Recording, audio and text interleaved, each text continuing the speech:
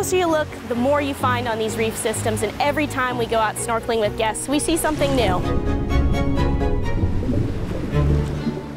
My name is Katie Mills Orcutt, and I'm an undersea specialist for Lindblad Expeditions. I've always been fascinated with the underwater environment. Ever since I was a child, I found that the closer you look at things, the more you tend to see.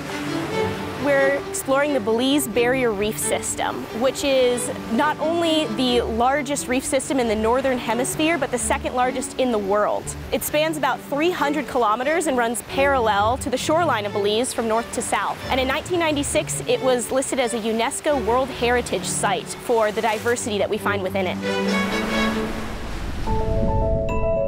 So the basis of our reef is made up of hard, stony corals, which then everything can live on top of. We've got soft corals like fans and gorgonians that wave with the currents. And then we have reef fish that dart in and out of all the different little nooks and crannies. And if you're lucky enough, you might get the chance to see a nurse shark or maybe a large stingray hanging out on the edge of the reef. Barrier reefs protect the coastline by dampening storms as they come through. Hurricanes are ever present in this area, so by protecting the reef, we can then protect the coastline of Belize. The Belize Barrier Reef remains largely intact compared to other reef systems around the world, which are being struck hard by bleaching, pollution, and overfishing.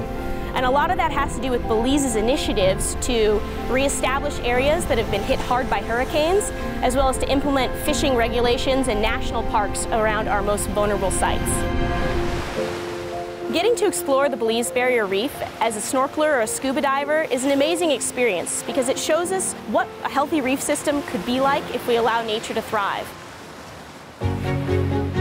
As an undersea specialist, I work to help connect the guests to the undersea environment of the region we're traveling. They can get up to 9 feet. To educate them a little bit and to inspire them to see the beauty of where we are. I do this through nightly recaps where I can present footage that I've shot during the day, underwater scuba diving and snorkeling. We get to look a little bit deeper at everything that we've seen that day, and it helps spark questions that then create conversations, and we all get to know the region a little bit more in depth.